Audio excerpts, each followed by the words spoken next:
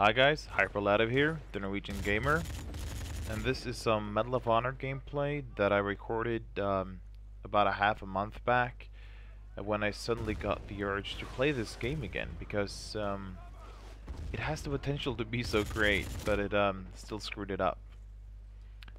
As you might have noticed, I've dropped the intro because I don't believe it to be necessary anymore to have that thing. I mean, it says in the title what game it is, I tell you what game it is, so you don't need a freaking intro for 5 seconds telling you what game it is. I think it's made abundantly clear what game you're about to watch, or are watching.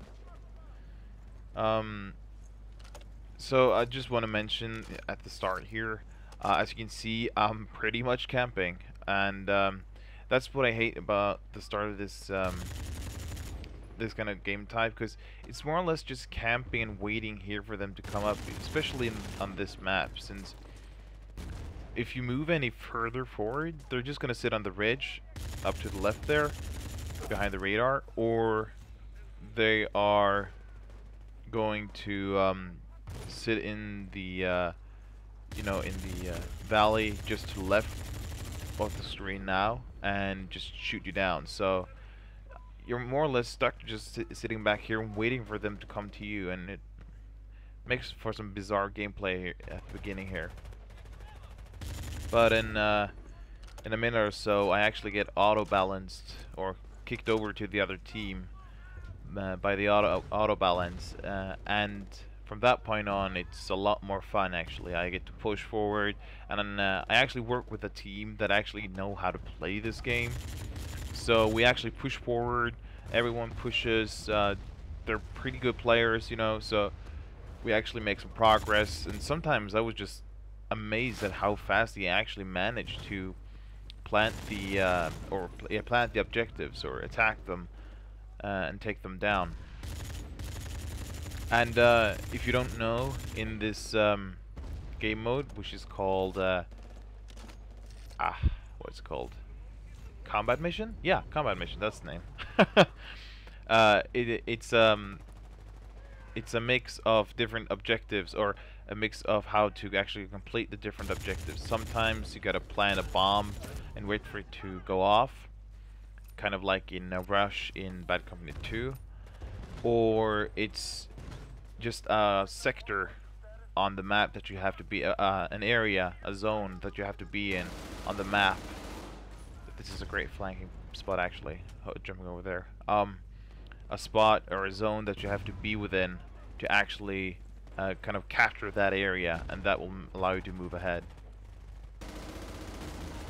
So what I also wanted to talk to you about is just some thoughts I have on Steam, the game service from Valve. Now, I'm a big supporter of Steam. I mean, I really love Steam. If you're a PC gamer, I believe it to be an important part of your portfolio of different programs or applications you should have on your computer. I know a lot of people don't like it that much, but I'm not saying that it's perfect, far from it. There's a lot of problems that I wish they could fix, like stability issues, speed issues, and stuff like that, and that's not what I'm here to complain about.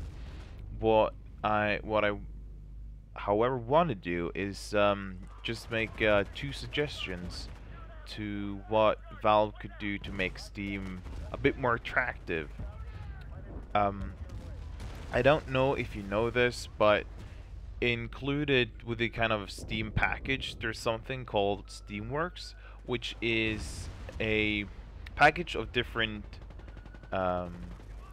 tools that game developers can implement into their games, which gives them abilities to interact with Steam in different ways. For example, Steamworks gives you the Steam DRM, which makes your game hard to copy, and it uses the Steam solution where your username and password are linked to your game, so you can download your game as long as you're and play it as long as you're logged in to your user, for example. And it gives the VAC, the Valve Anti-Cheat, on servers if you want that.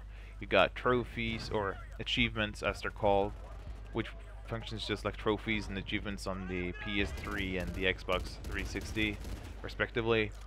You've got your friends list you can interact with, and there's a lot of different stuff that I won't go into, and I probably don't know about at all. So there's a lot there for game developers.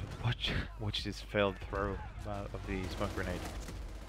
A lot of developers have actually started using these features in games, and I believe them to be great because Steam is an excellent substitute for the built-in system that is present, especially on the Xbox, where you have a friends list, you have chat, and this interactivity, this community that you can just tap into automatically, that's already there. So developers don't have to create a whole new community just for their game or for their games.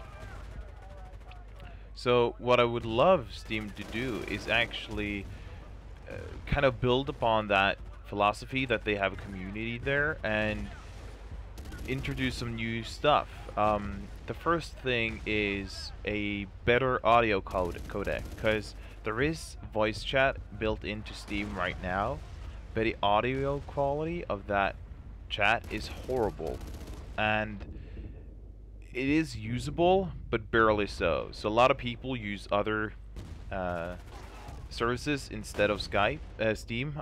I mean, for example, Skype or Ventrilo, got TeamSpeak, Mumble, something like that.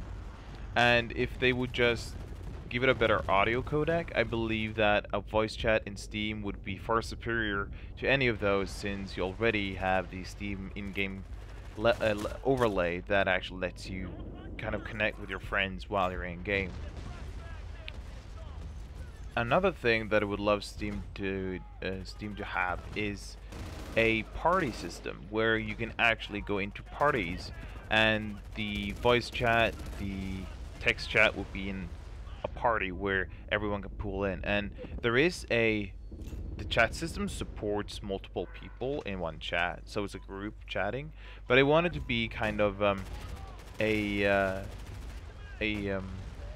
feature that spans over not just the text chat but also the voice chat, so everyone can talk together, and make it a feature of the Steamworks toolkit so that game developers can just say, well, we support the Steam party system, so that if people go into a Steam party, they can play together on the same team with their Steam party, like you can do with parties on the 360.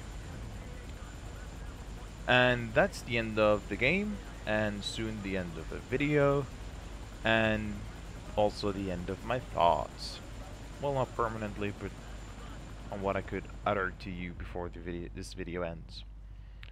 So that's pretty much it. I hope to see you next time. Snackis.